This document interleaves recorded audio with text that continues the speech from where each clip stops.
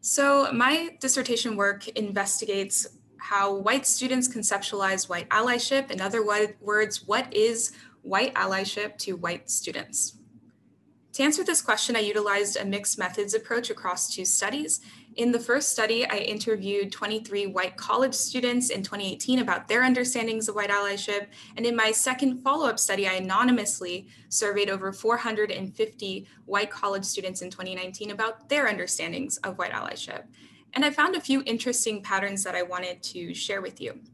So firstly, I found that white students were thinking about white allyship in roughly 11 different allyship conceptualizations, including intervening in explicit racism, engagement in productive race dialogue, political engagement, and friendship with people of color, to name a few of those 11.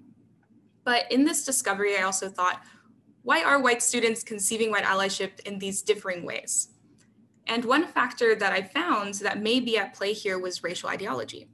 For instance, the interviews I conducted, I noticed that the same students who conceptualized friendship with people of color as an allyship behavior were also those who seemed to possess a colorblind ideology, saying things like, I just treat everyone equally and a person is a person.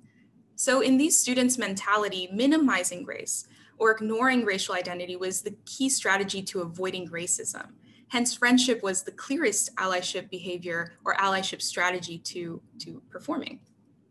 But of course, the danger here is that these students were also those who were less likely to mention any other type of allyship behavior, because to them, friendship as an expression of sameness and colorblindness was the only version of allyship necessary.